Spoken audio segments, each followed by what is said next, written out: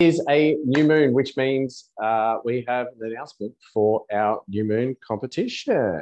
So very first winner is being announced today. Da, da, da.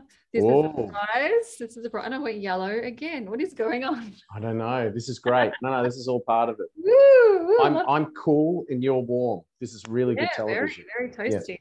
Yeah. So this is a journal to wellness book that I'm one of the authors in. This is a prize for our first winner. I'm picking the prize this month. Next month, Michael will pick the prize. Do you want to announce the winner? Yes, Mia.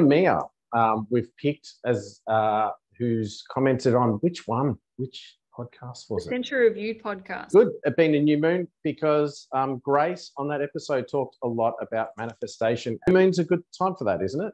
Yes, for manifesting, you can write a list of wishes. 8 is a great number for how many wishes would be perfect.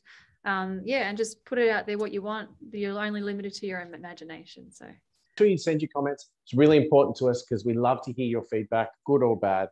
And we know there's a whole lot of people out there that watch our videos and listen to our podcast, but they don't subscribe. So I'm manifesting people to subscribe to our channel.